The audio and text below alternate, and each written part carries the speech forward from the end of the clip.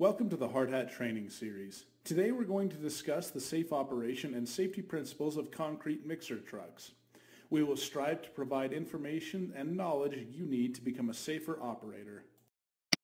Concrete mixer trucks are commonly referred to as cement trucks, but this is an inaccurate name.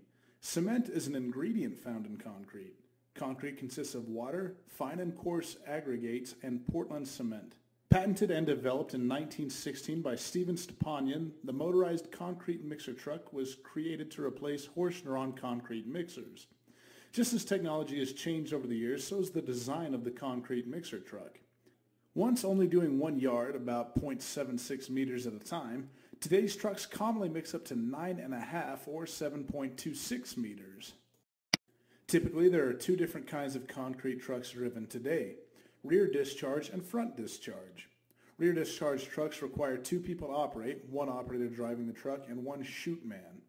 Front discharge trucks only require 1 person to operate because the chute can be controlled hydraulically from the driver's cab.